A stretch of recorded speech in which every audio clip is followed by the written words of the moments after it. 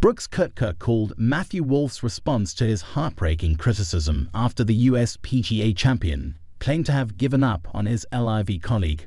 Words were exchanged at an event in Washington, D.C. in May, and it is known that Koepka and Wolff, who both represent Smash Golf Club on the LIV circuit, have had trouble getting along. In the LIV's individual standings, Wolff, who withdrew from that competition before the last round, is ranked 25th. The 24-year-old Wolff was once thought to be one of the best prospects in American golf. He reveals psychiatric issues that had afflicted him to the point where he did not want to leave bed 2 years ago. Before the LIV tournament's opening round at the Centurion Club in Hertfordshire, Wolff released the following statement.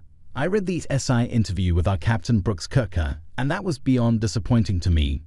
When I made the decision to join his squad in 2023, I did so with high hopes for my new life as a member of Squad Smash, and perhaps more importantly, for the opportunity to interact with and learn from a player of Brooks' caliber.